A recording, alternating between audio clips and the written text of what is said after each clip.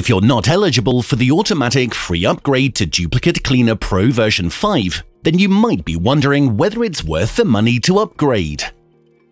Duplicate Cleaner Pro 4 versus Duplicate Cleaner Pro 5.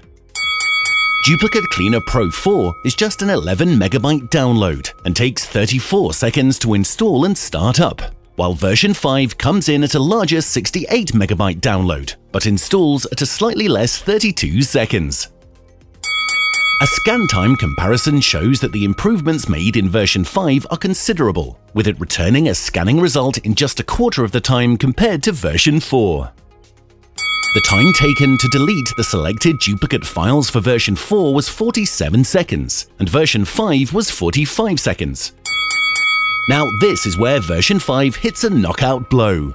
With its all-new flat, modern and clean-looking interface, it makes it much easier to navigate compared to version 4. Duplicate Cleaner Pro 5 is victorious. It looks like those 3 years of development have been worth it. Check out the link in the description for a more in-depth video review and the links to download the software. And don't forget to subscribe for more regular content, and thanks for watching!